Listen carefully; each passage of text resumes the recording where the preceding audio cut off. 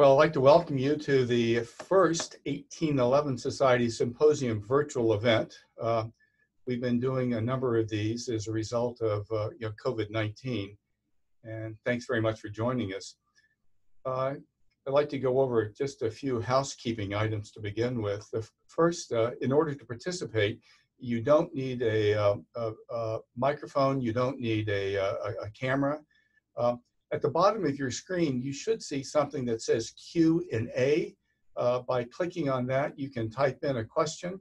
And after Dr. Slavin and Dr. Jacobsen have both given their remarks, as usual, we'll have a question and answer session, and both of them will be available to answer those questions. For those of you who are comfortable attaching your name to the question, if it turns out that we don't get to all the questions by the end of the program, we will follow up with you individually. And also, I wanted to let you know that this program is being recorded and will be made available to you. So good evening. I'm Nicholson. I'm the Senior Vice President for Development here at the hospital. And again, I hope you and your family are healthy during these really challenging times. And we understand that virtually everybody has been personally affected in some way as a result of this pandemic. The program tonight is Understanding Loved Ones Facing Serious Illness in a Pandemic and How Can You Help? Our audience tonight includes not only members of the 1811 Society, but we're joined by supporters of the Emergency Response Fund. And that fund was created after the 2013 marathon bombings. It's a flexible fund designed to increase the hospital's ability to rapidly respond to devastating events, including this one, COVID-19 pandemic. Many of you have supported our efforts to fight COVID-19. And just a few numbers, to date, we've received over 6,600 gifts from 37 states, 25 countries, for a total of more than $27 million. And some of that's been directed specifically for research activities, but more than $15.8 million went in for the discretionary emergency response fund to be spent by leadership at the hospital as they identify areas of greatest need. Each of you participating tonight has helped us to provide the very best possible care, protect those on the front lines, advance research needed to help us move forward, and just as importantly, supporting communities in need. You know, I'm often asked what makes Mass General special, and I have many answers, which include our commitment to compassionate care, especially during challenging times, which is tonight's featured topic. However, I'd have to say that leadership really ranks right at the top of the list. And Mass General is fortunate to have Dr. Peter Slavin as its president. I've known Peter for more than 30 years, and I'm proud to call him a friend, a colleague, and a mentor. Peter spent most of his career at Mass General, and in 2003, he became president. And for the past 17 years, he's been a superb leader of a team that I feel is actually the best on the planet. The fact that Peter is so often chosen as a guest expert on national media speaks volumes about his leadership, but also about Mass General's important role in tackling this crisis. Early on, Peter called for the federal government and the private sector to increase production of vital supplies to keep frontline workers and patients safe. We continue to make progress, and I'm optimistic about our future. So Peter, thank you for continuing to lead the way in redefining medicine, not only from COVID-19, but for cancer, heart and brain disease, diabetes, and beyond. In the 42 years that I've been at Mass General, I have never been prouder. Thanks again to all of you for support of the MGH Fund and the Emergency Response Fund. We will get through this together. Thank you very much, Britt. And thank you all so much for joining us this evening. I want to echo what Britt said earlier, that we hope all of you are well, that your families are well, and that you stay well in the coming months. I want to thank our staff, 27,000 strong, who've really risen to the occasion over the last few months, as they have over the more than 200-year history of this hospital. But I also want to thank all of you, our donors, for your interest in the hospital, for your support of us. The external support we've got during the last few months has meant so much to me, so much to the entire staff, and we are so grateful for it. I just wanted to mention a few of the people and things that our staff has been doing, just to give you a feel for some of the heroic work that's been going on. I would start with our incident command leadership, which we activated back in January. This is almost like a military management structure that we put in place, led by Ann Prestipino, along with Paul Bittinger and Erica Shinoy, and they've just done a remarkable job turning the hospital inside out to respond to this pandemic. But it far from ends there. We've had carpenters, environmental services staff, converted spaces within the hospital in record time to meet the needs of patients suffering from COVID. Our nutrition, security, cleaning crews have been working tirelessly to make sure that the hospital is as clean as possible and our staff as well fed as possible.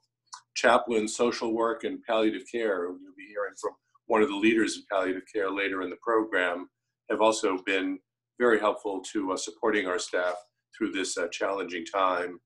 But our work hasn't ended or not been limited to within the walls of the hospital. We've had our community health workers, people at our health centers actively engaged in communities like Chelsea, Revere, and East Boston, trying to stem the tide of this disease in those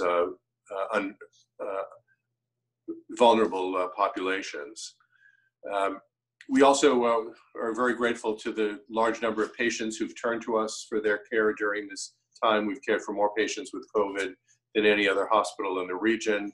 And we are also grateful to their loved ones and feel badly for their loved ones who've been unable to visit their loved one in the hospital. That's been very difficult for our patients, very difficult for families, and honestly, extremely difficult for our staff as well.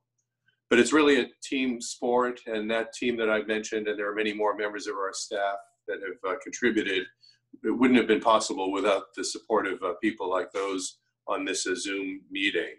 The personal protective equipment that's been donated to the hospital, the food that's been donated to the hospital to feed our staff, and the philanthropic support that Britt mentioned has really been very inspiring and really helped keep our staff's chin up during this challenging time. So I'd want to thank the members of the 1811 Society for standing by the hospital during this challenging time, and also those who've contributed to our emergency response fund.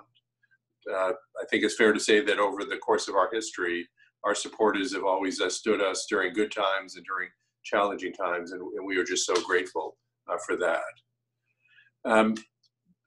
This challenge that we face over the last few months is not a whole lot different than challenges that this hospital has faced in the past.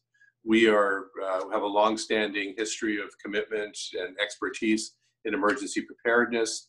And after the Ebola scare, we also were designated by the federal government as one of two regional centers for preparedness for unusual pathogens. So this really played into our expertise.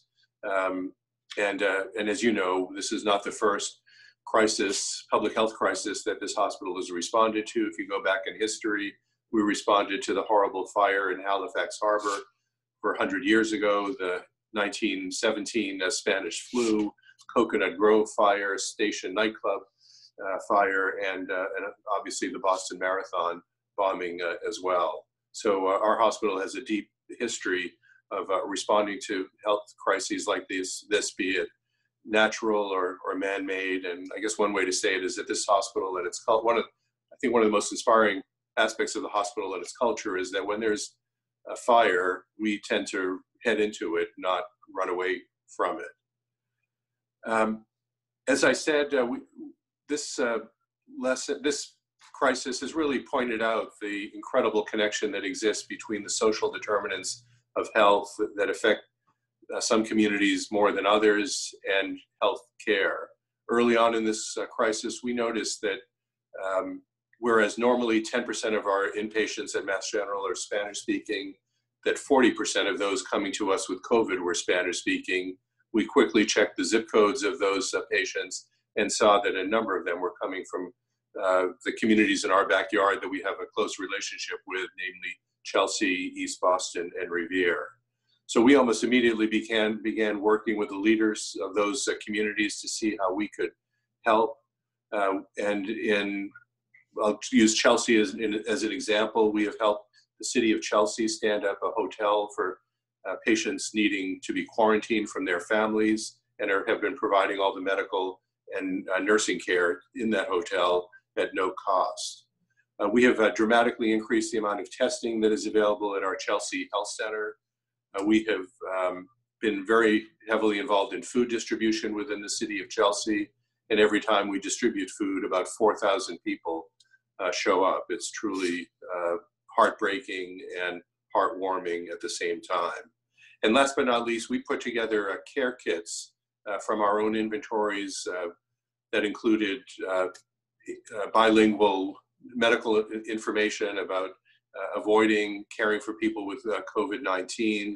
It also included surgical masks, hand hygiene, some other supplies, because we wanted to get these needed supplies into the hands of the residents of Chelsea and make sure that they had the information and supplies they needed to prevent themselves from getting the disease. So those were distributed to every household in that community. Thanks to the generosity of many of our donors, we were also able to establish a grant fund across our health system. That grant fund was made available to anyone within our organization making less than $55,000 a year and facing financial hardship due to a spouse losing a job or some other financial difficulty. Over 9,000 people across our organization have applied for those $1,000 grants, and we are very pleased that, again, through the generosity of the donors at Mass General and the Brigham and Women's Hospital, that we've been able to meet those needs. This has not only been a clinical battle against this virus, it has also been a research battle. This virus has really, again, played into the research strength that we bring to bear in immunology and clinical trials. We have a clinical trials group that has been screening all the potential trials that we could engage in and identifying the ones that are most promising. We're actually involved in the randomized trial of remdesivir that led to its approval by the FDA a couple of weeks ago. But we're also working more broadly across the community. Bruce Walker, who's the director of our Reagan Institute, is co-leading what's called the Mass CPR, the Massachusetts Consortium for Pathogen Readiness, which has brought together more than 100 investigators from MGH, the other hospitals, Harvard, MIT, Boston University, industry, and we have some of our most capable scientists working on diagnostics, vaccines, therapeutics for this disease. That consortium literally sprung up overnight, and again has been made possible through philanthropy. We also have established an MGH Brigham Center for COVID Innovation. This has been extremely helpful to us as we've looked for ways to produce PPE, reuse it, create new ventilators. So all sorts of innovative ideas that arose within the organization or came from the outside have been triaged to this innovation center, and they've quickly evaluated them, and their recommendations have had real impact, including the hydrogen peroxide gas decontamination center that we have up and running in Somerville, and is enabling us to reuse thousands of N95 respirators per week. There's obviously a lot of sadness, tragedy caused by COVID-19, but there are also some silver linings in all of this. One of them that I would point to that I think is going to change medicine dramatically in the future is the uptake of telemedicine that's occurred within the last few weeks. If you turn back the clock to February, less than 1% of our outpatient care was being delivered via telemedicine. Sitting here today, that number is now at 85%. There has been just an incredible uptake of telemedicine by both our patients and our doctors. And I think the feedback that I've gotten from both groups has been incredibly positive. It's more convenient, a lot can be done remotely. And so I expect that telemedicine will be an important part of our activities going forward. I also just wanted to give you a sense as to what's happening at the hospital right now. If we were to have this meeting 3 weeks ago, we would have had it at the peak of the number of patients that we had in the hospital, which peaked at about 400 suffering from COVID-19. That's about 40% of our inpatient beds. Fortunately, those numbers have come down dramatically since then. As of this morning, we have a total of 148 patients with COVID-19 in the hospital, 64 of whom are in the intensive care unit. Those are still extraordinary numbers, but fortunately, they continue to get better and lower every day. So I hope you get a sense from my remarks and what you've seen in the press and from our publications that this has been an all-out war initiated by Mass General against this horrible virus. It's not only been a war waged on along our clinical mission, but our other missions as well, community health, research, and education as well. I think the people of the MGH have really responded nobly to this challenge. They are, I feel honored to participate, play an important role in the crisis of our lifetimes. I think they are also at this point exhausted by what they've been through. I think they continue to be fearful of contracting COVID-19, but it does appear from the numbers that we follow very carefully every day that the PPE that we provided our staff has been working and has been protecting them from contracting this disease. So I've been at this hospital, associated with it for 35 years. I've always been proud to be a part of it. But like Britt, I've never been more proud than over the last few months to see the staff of the MGH just respond in such an amazing way. Their expertise, their dedication, commitment to our patients, their ability to innovate, their flexibility, their determination, it's just been awe-inspiring. And I'll remember this for the rest of my life. So, I want to thank you for being important parts of this team. It really has always meant a lot to us to have volunteers, donors who are interested and support our efforts, but it's never been more meaningful or valuable to us than during recent times. So we are incredibly grateful.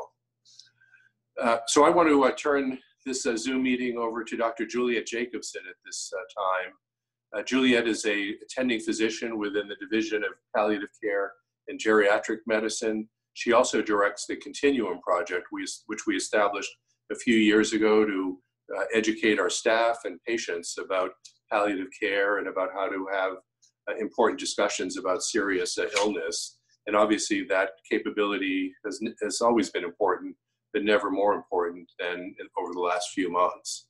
So Juliet, I look forward to your remarks and look forward to participating in the Q&A that will follow them. Thank you all so much. Wonderful. Thank you, Peter. So I've been at Mass General since 2006. I did a palliative care fellowship here, and I stayed here. And as Dr. Slavin said, my role is actually to train other clinicians to have these conversations with patients and families about their goals and their values and their priorities if they were to get sicker. And we call these conversations matters most conversations or serious illness conversations. And so that was what I was doing. And then as the pandemic unfolded, I was part of a senior group of palliative care clinicians who actually went into the emergency room to have these conversations with some of our sickest patients to think about what their priorities were right then for their health care. And the way we did this, the ER would call us, and I would call the PCP or the oncologist just to try to get a little bit of a sense of what might be happening with the patient's health.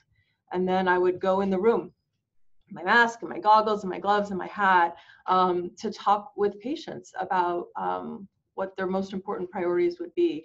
I learned quickly to bring my phone. It's my best friend. And I learned quickly to use FaceTime so I could see patients' families as we had these conversations, because it often wasn't enough for me to have this conversation just with the patient. We needed to have their family involved.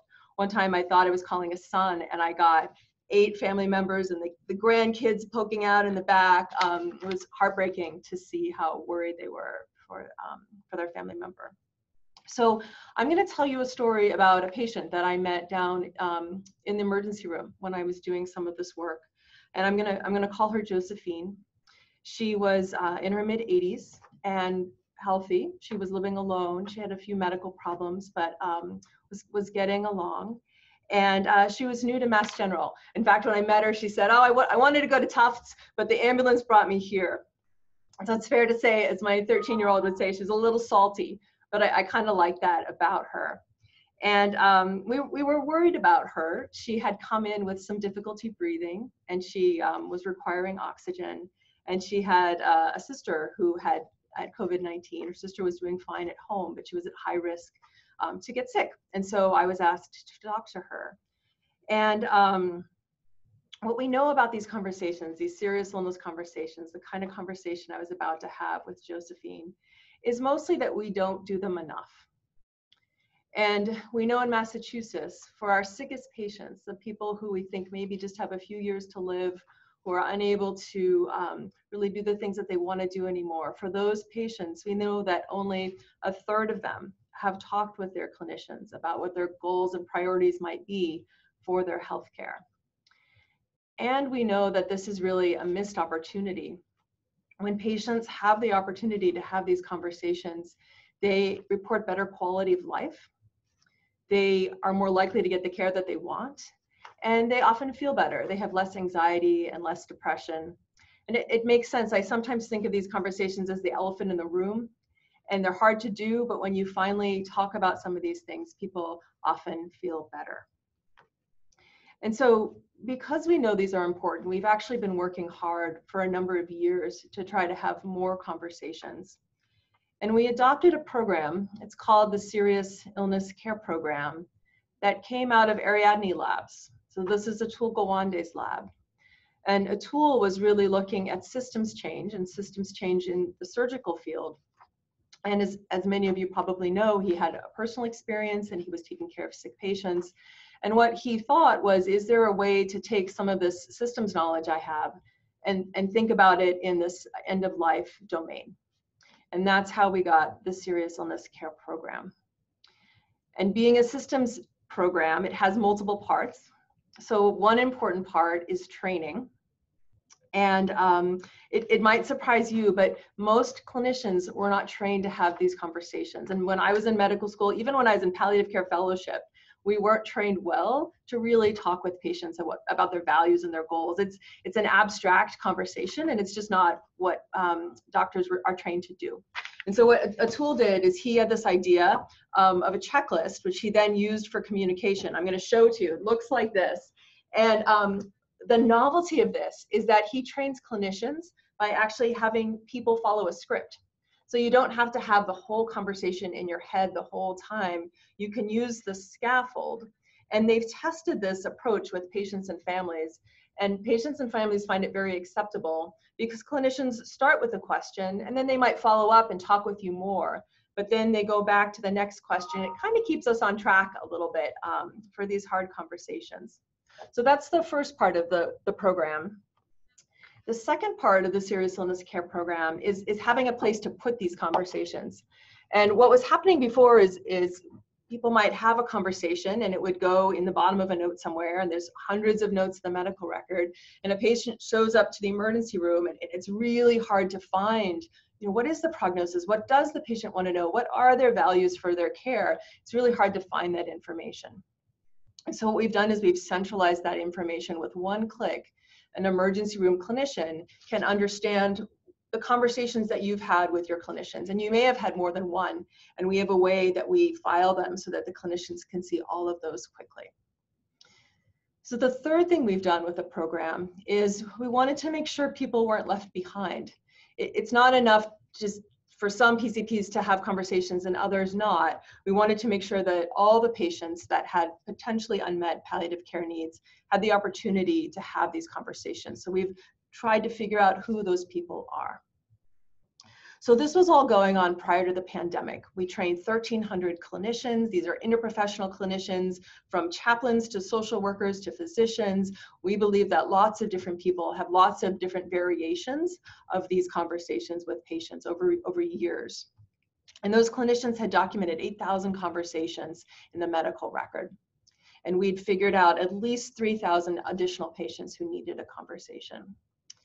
And then the pandemic started. And we realized also that these conversations were perhaps even more important than we thought that they were. And there were two things that happened in regard to that. The first thing is that patients changed.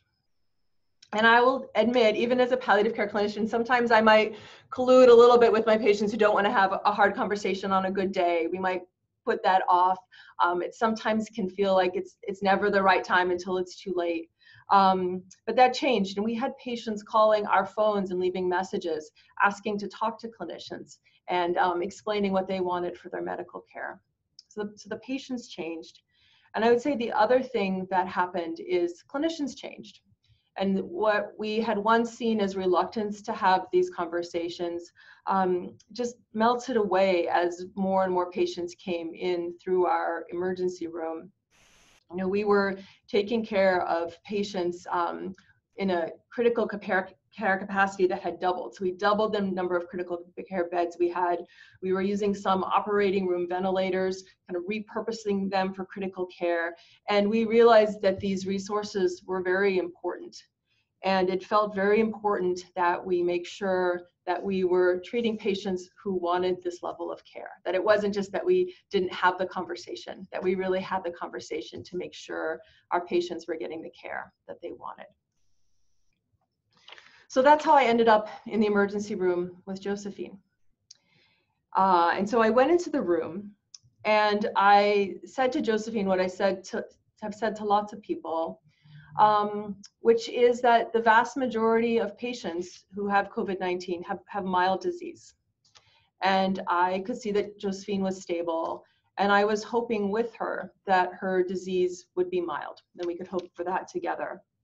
And we also know that a small percentage of patients are admitted to the hospital, and that a few patients get very sick. And so what I also wanted to do with her was to think a little bit about the what ifs.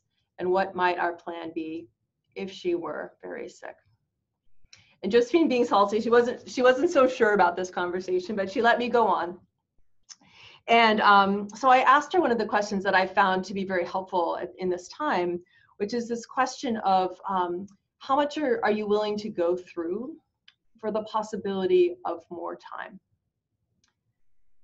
And we know with the coronavirus that the patients that get very sick need to be intubated. And so one of the questions is that something that you want to go through? And we also know that sometimes people are sick for a long time. And so what we were asking people to do is just give us some sense of their own reserve of what they felt like they were willing to try, even if they didn't know 100%, just to help us get some sense of that. And Josephine, she said she didn't really want to talk about it. She said, I'll take it as it comes. I'll take it as it comes. And so I tried in a different way. And I said, one of the things that's helpful for us to know is, are there abilities for you that are so critical that you can't imagine living without them? And I had another patient in the emergency room. I asked this question a lot, and she said, driving. I drive everywhere. I drive to my family, my daughters every day. I can't imagine living without driving. And driving's interesting because what we know is people adapt. And I suspected that patient would adapt to not being able to drive. But there are some abilities that some people feel like they can adapt to or they don't want to adapt to. And some of those are if they're not themselves, if they can't talk to family or relate and be the person that they are, then more care wouldn't really make sense. And for some people, even being in a nursing home sometimes feels like too big of a change if they've had a very independent life. So thinking about some of these things helps us guide patients through very difficult care decisions. And that was what I was trying to learn a little bit from Josephine. And Josephine was funny. She didn't want to talk about it at all. She told me, she said, my sister had this illness and my sister came to Mass General and my sister didn't have to answer these questions. And so I don't want to answer these questions. And I tried to leave as gracefully as I could. But as the afternoon wore on, I did get the sense that Josephine appreciated the effort. You know, in the emergency room, there's not a lot to do when patients are in these rooms and there's kind of glass doors. And so they kind of watch us walking by all afternoon. And at some point, Josephine gave me a kind of a nod and a wave, which I took to be that it was okay that we tried to have that conversation. So I told you that many patients wanted to have these conversations as the pandemic unfolded, and that's true. And there were many people like Josephine, where it felt like it's too hard. And that's very consistent with the literature that we have about how all of us respond to existential threat. They've done some interesting studies where they've created a threat-like environment where you see a picture of yourself and symbols of death.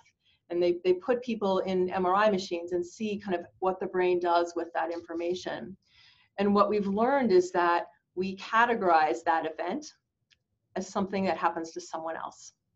We don't want to store that threat of our own death as something that happens to us, which makes sense. We're often trying not to think about these hard things.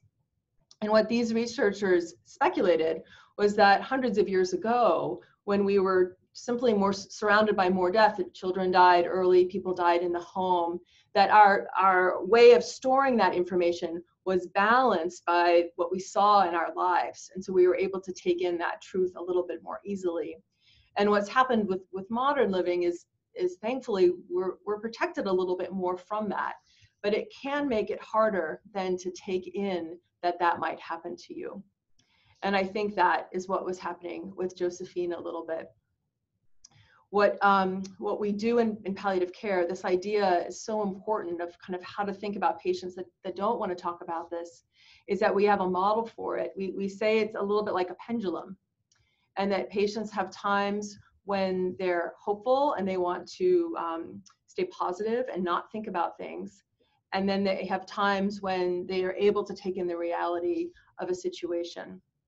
And I'll tell you that's true for me. I think that's probably true for lots of people now in this pandemic. I have times when this is a summer collection, I'm buying masks and I'm planning and I'm thinking about how to keep myself safe, or I'm sad and I'm processing some of the feelings that all of this has brought on for me. And then I have other times, I'll tell you, most mornings I wake up and I think, could it have been a dream, right? I still do that. Or I have times when I think maybe it'll just all melt away in the summertime. And I go back and forth. And this back and forth is a way that we all use to take in something hard, but not all the time. So we give ourselves a break when we're hopeful, and then we try and think about it again, and we go back and forth. And so that's what Josephine was doing, I think, in the emergency room. I caught her at a more hopeful time. The times when we get into trouble, and this is true for clinicians, I think it's true for family members too, is when we see those hopeful times and we think that means someone never wants to talk about it, that they're in denial or that it's too hard. And what I train our clinicians here at Mass General to do is just kind of coexist with the hopefulness and then look for the times when someone's more realistic. And that can often be the right time to have a deeper conversation. So if you're feeling like that, if you're feeling like it might be something that you would want to do, people have these conversations with family. They have them with their clinicians. And some of the questions that you might be thinking about if you're preparing to have a conversation would be questions like, how much do you want to know about your illness? what kind of information would be helpful to you to know. And I will say there's no right or wrong answers. People sometimes think, oh, I have to know the prognosis, or I have to know detail.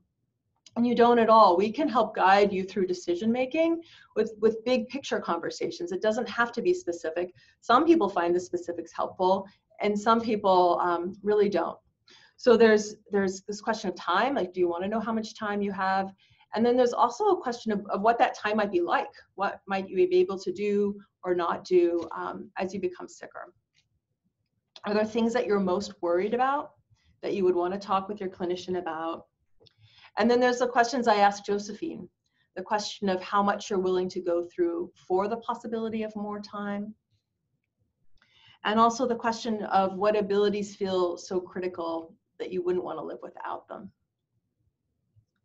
And finally, there may be types of medical care that you already know that you don't want. Some patients will say, I would never want a feeding tube, or I would never want to be on a machine if I couldn't wake up. And so having a sense of that is also helpful. And you can ask your clinician to have these types of conversations. You could say, could we talk about the big picture, or would it be okay if we had a serious illness conversation? Sometimes these conversations fit into a regular appointment. Sometimes people may schedule a separate appointment to have them. Sometimes they want to bring their family, and that's wonderful because everybody can hear all the information. And other times it doesn't feel right at all, and people just want to process it with themselves and their clinician. So there's no one way to do this. There's all sorts of ways to do it.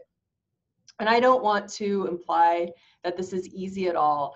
On my to-dos is to try and have this conversation with my father. I haven't quite done it yet. It feels hard and sad. He's well, and I tell myself that's a good reason not to do it, but I think these things are difficult. So I'm going to tell you the end of Josephine's story, and I'm going to warn you that it's sad. So what happened is I left the emergency room. Josephine was sitting there. She was doing fine. And about an hour later, I got a call that she'd had a cardiac arrest and that she was on a breathing machine in the emergency room. And I learned later that she died a few hours after that. And I felt shocked to hear that. Even though this is my job, it still felt unexpected and hard, and it wasn't what I expected for her. And when I had seen her, she was well. She was doing stable. We weren't even sure if she had the coronavirus. And what we learned later is that she did, and that she probably had a blood clot that went to her lungs. And I asked myself, did we do right by her? You know, did we give her good care in our emergency room? And I believe that we did. The goal for these conversations isn't that someone choose one treatment or another treatment or decide to be on machines or not. I think the goal for us is that people have the opportunity to think about what they want and talk to someone about what they want. And I think we did offer that to Josephine. And she told us she wanted to take things as they came, which is what we did.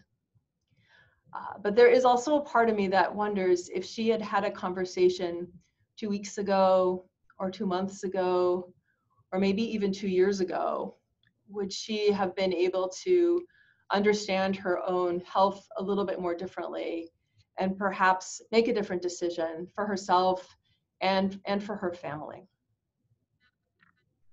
So I want to close by just really emphasizing that the reason we have these conversations, it's not really so that we can have a plan for end of life, although that's important and that is part of what these conversations are about. The real reason we talk with all of our patients and we find our patients to have these conversations is to think about how to live with the time that does remain. And when I sit down with someone and I try to help them understand their health and what might come and try to really think through what's important to them, what I'm really trying to say is time is precious, maybe more precious than you realized. And I want to give you the opportunity to really think about how you want to spend your time. And Viktor Frankl gives us some wisdom, and he's been somebody that I've been rereading at this time. So I'll just close with something that he said. He says, life's not primarily a quest for pleasure or a quest for power, but a quest for meaning. And the greatest task for any person is to find meaning in his or her life. All right.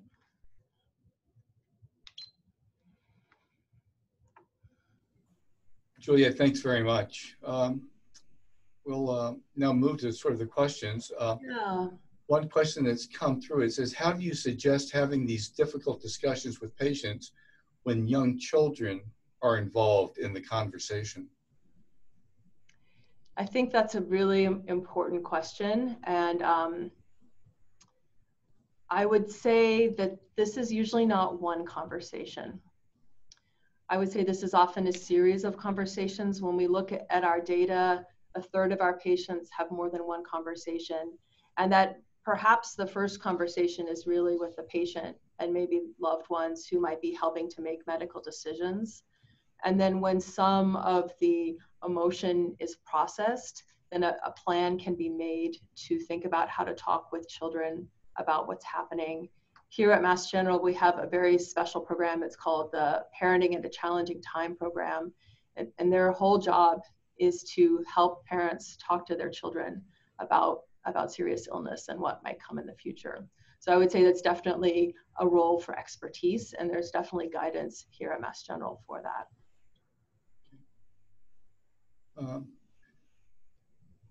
Is there a specific question or a topic that you think is often forgotten when having these end-of-life discussions?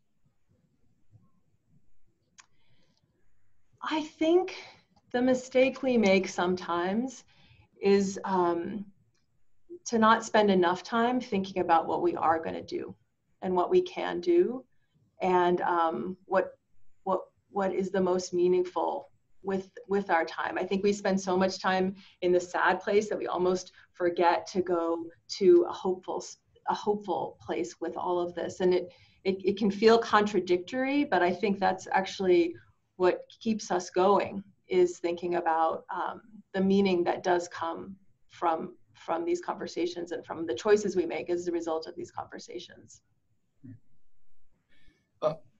Peter, you mentioned the rapid adoption of telemedicine as what you think is going to be a carryover or a permanent change. Are there other changes that you see carrying over as a result of this pandemic? Yes, I think so. I mean, we've been able to use the hospital much more flexibly than we have in the past. Been able to repurpose units at speeds that I don't think anybody previously thought possible. We also have redeployed a bunch of people, so had teams of medical docs, anesthesiologists, radiologists working together in the care of patients with COVID, and I think those experiences were very positive for our staff. So I think just increasing the flexibility of the use of our resources, both physical and personnel, is an important lesson going forward. I think another one is one I mentioned earlier, just the incredibly vivid connection between the social determinants of health and patients winding up in our ICU, for example. I think for anybody who doubted that we are more than a healthcare organization, we are a health organization. I hope this experience dispels those doubts, and that we will be working even more vigorously with the communities that count on us going forward. I think the other thing that was, I hope we'll do more of is, I mean, there was not only great collaboration across the Mass General, but across our entire health system, now known as Mass General Brigham. We did things together across Mass General Brigham, like stand up this decontamination facility in Somerville that I'm not sure that a single hospital could have pulled off. So I think this demonstrated to, I think, lots of people across the health system that working together in a collaborative way could help make all parts of our health system even better. So, Britt, those are just a few of the lessons that we've learned, and that I hope we will carry forward into the future. In Dr. Jacobsen's comments, which I feel were very poignant and showed tremendous compassion, she didn't mention the role of one's faith. Would you comment about this topic? Yeah, it's really what gives people strength and meaning in facing all of this. One of the questions on the serious illness guide is actually about what gives people strength, and the aim is to think deeply about that question. It gets back to the other question about the things that we sometimes miss, and that's also what our internal reserves are to manage hard times, and really being able to draw upon those. And Britt, I would just add on this subject that our chaplains have been working overtime to meet the spiritual needs of our patients in the hospital. In fact, I know we had to call in chaplains from outside of the hospital because our staff couldn't keep up with the demand. So just building on what Juliet said, this has been an important, chaplains are a very vital part of our care team, and I think help nourish the souls of our patients who are religious and find comfort in their religion. They were an amazing presence in the emergency room too during all of this. Gave a lot of people strength. Dr. Slavin, we were amazed when you were describing the way the hospital responded to this and all the planning. I'm curious, when did the hospital first become aware, and when did you start planning to be so prepared? The hospital actually started preparing in January. I think it was in the 3rd or 4th week in January, when some unusual things were happening in China that we became aware of, that we turned on our incident command system. And I think, and so that group began strategizing about how we might respond if this illness reached the shores of the United States and became a major problem for our patients and communities. I think it was in early March, I believe it was March 6th, where we actually took over the trustees' room at the hospital and made that our incident command center, which it's been ever since then. But the planning really began in January. And again, I credit our emergency preparedness program for having the foresight to identify this threat at a very early stage. Dr. Jacobsen, how do you handle these discussions when the end of life is more imminent and when there's no longer a longer time frame to discuss? Yeah, one of my most memorable conversations, it's actually, we're publishing it in a week or two, was with a man who in the emergency room who was intubated about 20 minutes after I talked with him and his wife on the phone. To understand some of what was important to him at that time, when there's very little time to talk. What felt most important for me was preparing his wife for some of the decision making that she might have to engage with, and it was about talking with him about if he did get sicker, would it be okay to let go, and for him to be able to say that. At the same time trying, we intubated him to try to get him better, but also having a very focused conversation about those questions so that she could be prepared for decision making, and wouldn't kind of have to hold the burden of decision making all herself. He was actually able to say that it would be okay.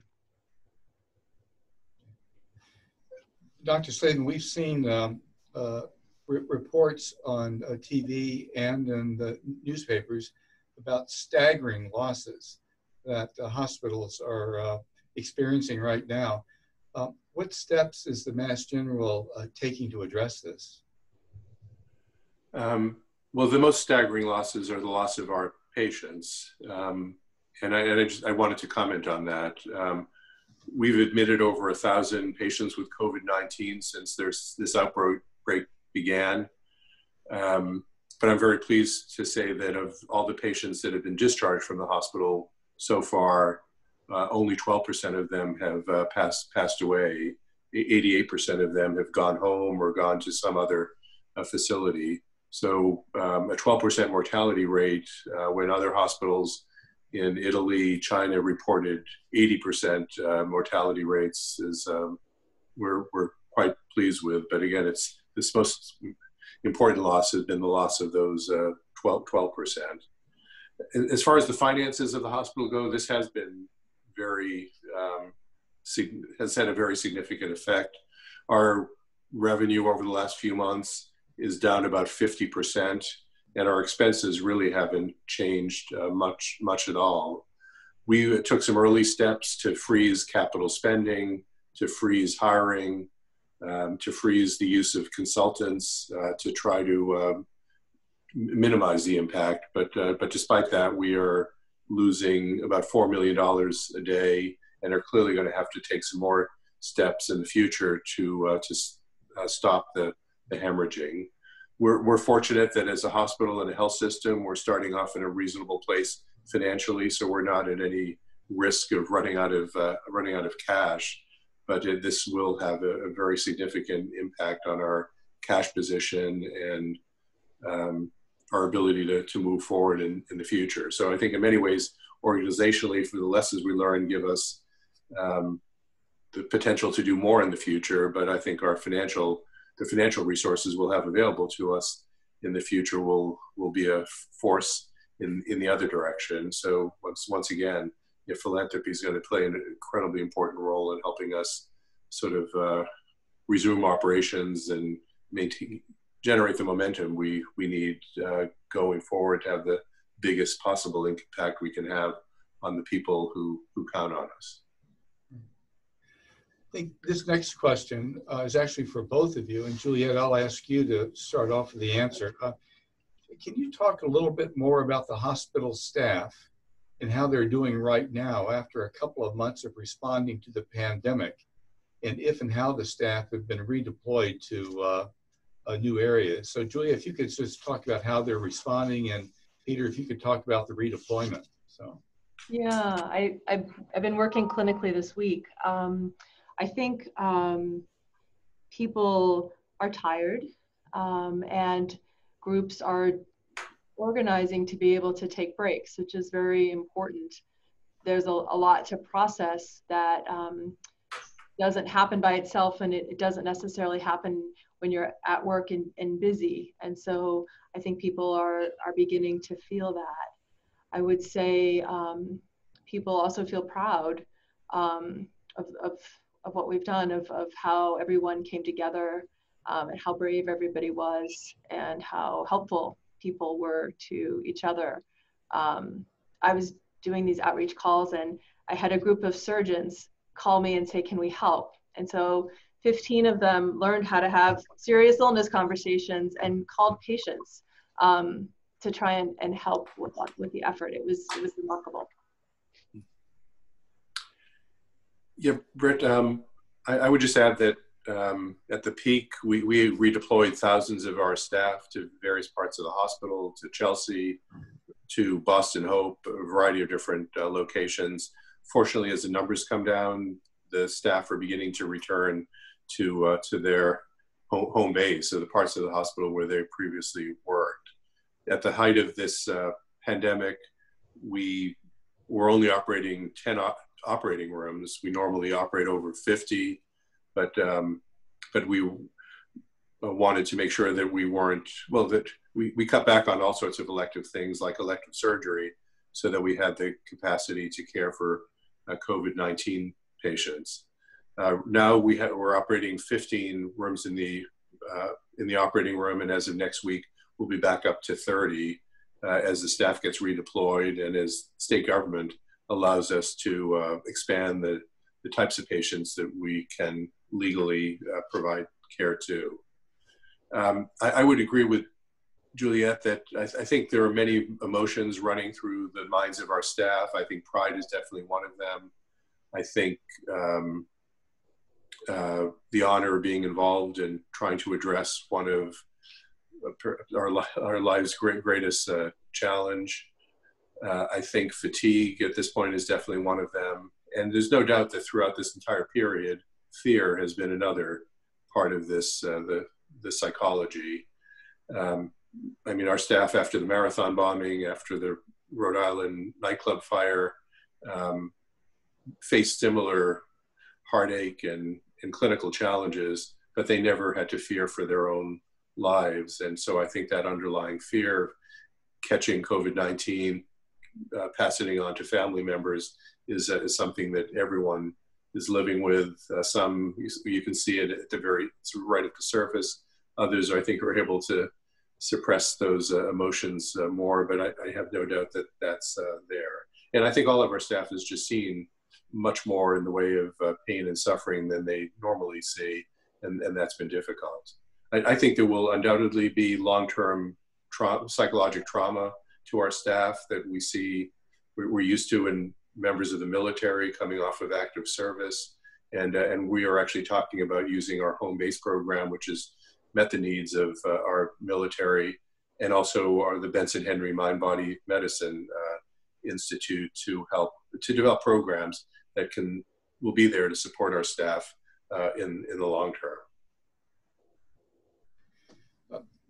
Dr. Jacobsen, is it unusual for palliative care physicians to be deployed or to visit patients in an emergency room? It's something we've learned from this, was that we can be very helpful. Not all of the patients we saw had COVID-19.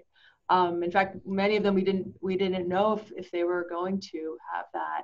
And yet it felt like these conversations mattered, and these conversations helped patients throughout their whole hospitalization be able to be more articulate about what they wanted for their health care. So it's actually a model that we're going to continue, that we learned about from this experience. Peter, as the pandemic starts to slow and people are coming back to the hospital for elective surgeries, what can you say to reassure patients that it's safe to come to the hospital? And is there anything patients should be doing differently to prepare other than wearing masks? No, we will be sure that it is safe. And I think our staff has seen that with the appropriate PPE, social distancing, all the things you read about in the press, that it can be safe. These tools do help prevent the spread of this virus very, very significantly. So we will ensure that our patients are cared for safely, are appropriately distanced from one another, or are wearing masks as our staff will be. We'll be doing lots of extra cleaning. So we will take whatever steps are necessary to ensure that our patients are cared for in a safe environment.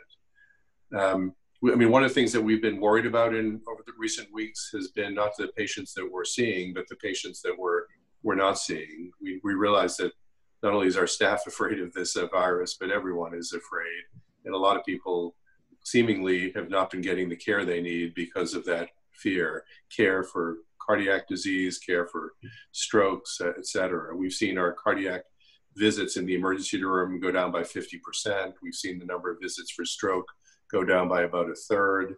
And so we're really worried that people are riding out very serious symptoms at home because of the fear of contracting COVID-19, when that risk is very, very small, and the risk of having a heart attack at home or a stroke at home is very, very serious. So we need to make sure that people put that fear in some appropriate context.